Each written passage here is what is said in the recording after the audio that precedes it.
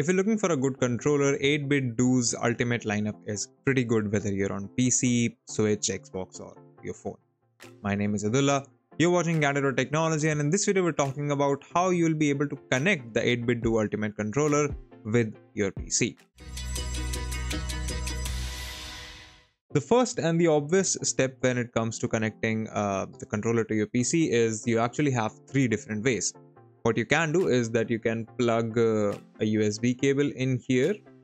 Yeah, you can plug in a USB-C cable here and then plug the other end to your PC to use it in the wired mode.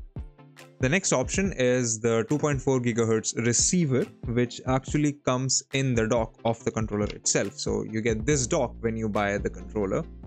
And if you look at the bottom, there is the USB receiver in it.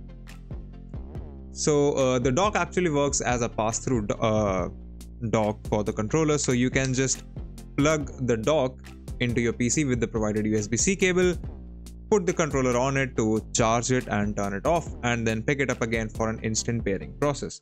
Otherwise, you can also take the dongle out of the dock and plug it in directly to your system. As far as I can tell, there are no performance differences in the two methods, so you'll be pretty much good to go.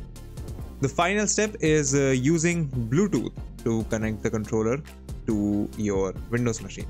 Now to do this, press the home button to wake the controller up, and then press the star button. Press and hold the star button for 3 seconds to put it into pairing mode. So if I head over to my screen, I will press this button to power the controller on, and then I will press and hold this for 3 seconds to put it into pairing mode.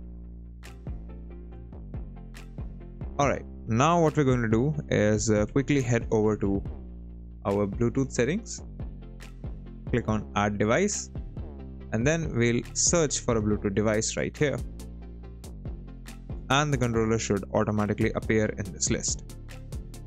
It's right here. And as soon as you click on it, your controller will automatically connect to the PC.